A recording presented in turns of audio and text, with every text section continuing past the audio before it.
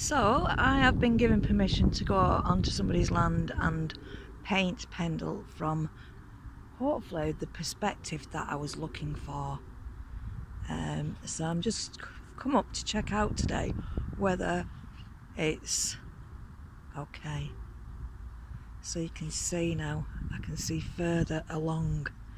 I was down in the bottom by the agri, I've come further over, and hopefully I'm going to be up by those wind farms, so I will see it from a better angle.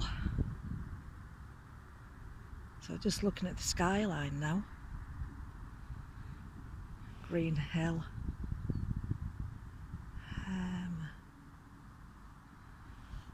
the green line there above that house, that is the rig of England. So I can see that better from here. Once I go a bit higher elevation, I'll be able to see Wizzle Rough, which is directly behind that. I call them the legs of Pendle. Because I'm looking at Pendle now as a goddess, a pregnant goddess, going down. The vulva is Badger's Wells, and then the rig of England is one leg, and Wizzle Rough is the other leg. And obviously the head is just there. Now she hasn't got arms what come out. Her arms are above her head,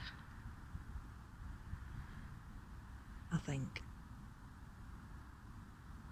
It could be that big one down. Anyway, let's not worry about her arms. She might not have arms, she might be like a Venus. Do you know what I mean?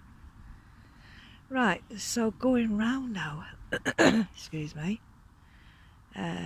Going round now, panning round, there's Bulsworth Hill. Look how beautiful it looks.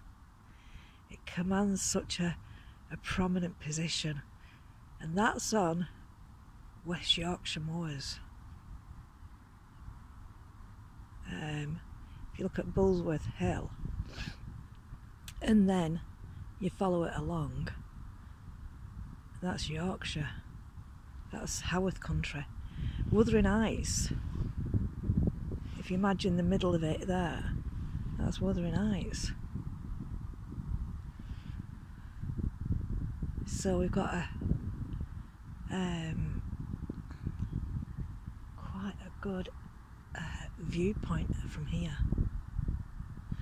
And directly behind me is lower Hambledon Hill, which is just below Great Hambledon. That's where the forest is, where I normally go walking. So it's looking pretty spectacular today. Pendle is looking gorgeous, just lying there. Beautiful long clouds. Those are like the clouds you see in New Zealand, the land of the long white cloud.